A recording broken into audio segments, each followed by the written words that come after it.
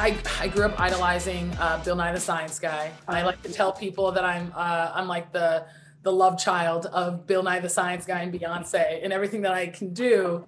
But Bill Nye, I was way more Bill Nye growing up, and so I think for me, the biggest thing was that science seemed like a way to make magic real, and I was given the space to think about things in this way because my father was a scientist and an entrepreneur in his own right. And my mother believed in drawing the world, like as if it's art in the way that you want it to be. It gave me the opportunity to dream of the world, not as it is, but as it could be.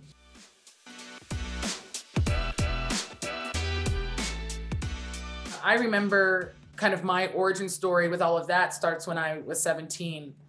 And I was actually in Nigeria for my aunt's wedding. We lost power as expected. It was just a common thing. And I remember what happened kind of set me down this path. We brought in a diesel generator and to kind of just attempt to keep the festivities going. And the fumes were so horrible that I started to complain.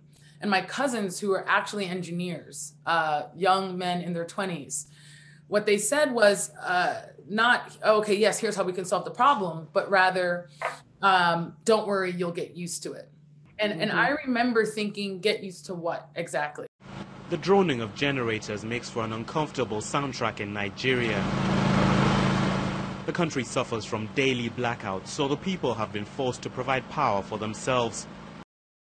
I think it was less of a specific person saying, hey, you can do this, as much as it was me seeing my family really needing something, right? Because when I had to sit down and think, well, it's not just what's beautiful, but what is already working in the lives of people like my cousin? What's already working in communities in Nigeria? What's so authentically beautiful that it not only amplifies existing behavior, but creates a bridge between what's working and what's not working? Like I always knew I wanted to create something, but then I had that perfect moment to actually push and try things in a slightly more risk-free way. At the core, the science initially for what ended up being my first flagship invention when I was 19, the energy generating soccer ball, that was, that was basic honors physics. These technologies already exist from the perspective of dynamos, windmills, all these different things are already demonstrating this, but tying it to soccer.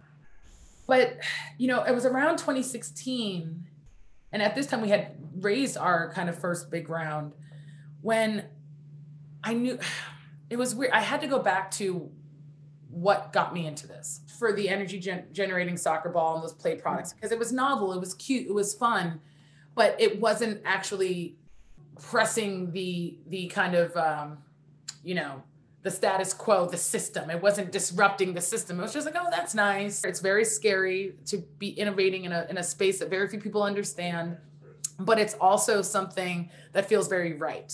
And I think that's probably one of my most favorite kind of things to reflect on in the innovation process. It's if you're doing it right, you're growing, you're learning, and you're also innovating on yourself, right? You're inventing yourself for the moment. That the innovation and building and inventing for the last 14 years has been an unbelievable blessing.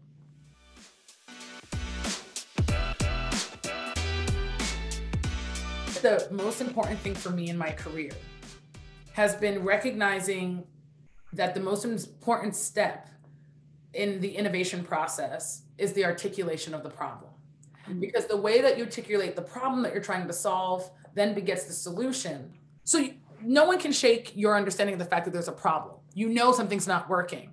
And it's now up to you to be almost like an adventurer, right? It's more like being Indiana Jones and trying to find out exactly why this isn't working, and then build to solve that. And you can't undervalue the kind of intuition that you have as a founder and an innovator, especially if you have a willingness to learn and teach yourself. And so just knowing that just because you don't have all the experience doesn't mean that you don't have the ability to lead. Wait a minute, why can't we scale it? That's scary, but still the juice always felt worth the squeeze. The growth for me always felt really, really worthwhile. I would always ask myself, is this the way I want to spend my life?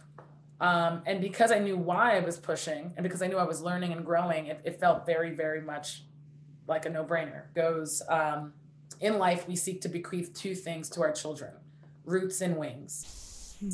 In my opinion, all this tech, all this infrastructure from 5G to AI to whatever, all it comes down to is a more streamlined, efficient way to deliver roots and wings to everybody.